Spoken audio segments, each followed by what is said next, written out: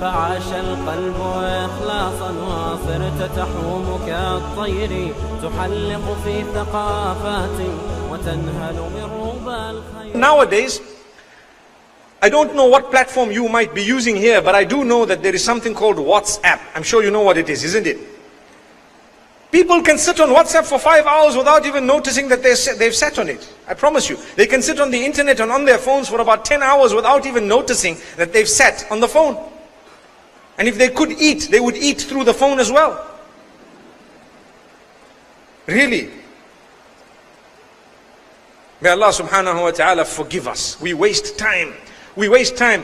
I was looking at my contact list last night, and I've got approximately 3,500 contacts on my phone.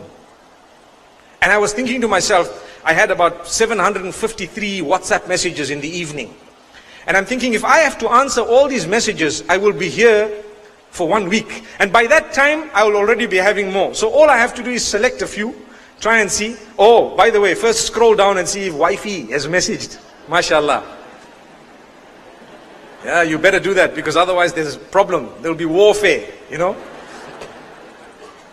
So you first scroll down and see if you know a few people, you know, some VIPs in your life, they need to be answered to immediately. And you answer them. And then if there's numbers that you don't really know, or sometimes people who are just asking you, you know what really irritates me? And I'm going to say this aloud, okay? When someone says, Assalamu alaikum. Okay, I said wa alaikum assalam. There's no verse of the Quran and no hadith which says I need to type it out. Do you know that? You send me Assalamu alaikum. I said wa alaikum assalam. But, so I said it. Who said I need to type it out? I really. So now the person says, if I do type it out, wa alaikum assalam. They say, now I am busy doing so many things, and here I have Assalamu alaikum. And I think, oh mashallah, you know, beautiful brother, genuine sister, for example, wa alaikum assalam. Maybe they want something important. How are you? I'm fine. How's your children? Oh, they're okay. How's everyone? That's okay. How's the weather? Come on, get to the point, please. What do you want? It's not like I'm being funny, but come on, these are important. If there was something wrong, I would put it on Facebook to say, guys, I'm feeling sick, make dua for me. Subhanallah. The whole world would know, oh, sick. Subhanallah.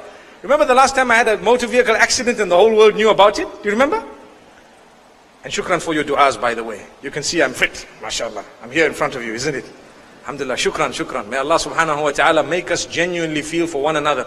Don't wait for someone to advertise that they are unwell. Just make a dua for the entire ummah. And if there are specific names, say them. Don't worry, draw a list of names, you know, and keep on saying, oh Allah, help, bless this person, bless that person, oh Allah, help them in whatever they're going through. May Allah help every single one of you in whatever you need His help in. And that's your entire life. Amen.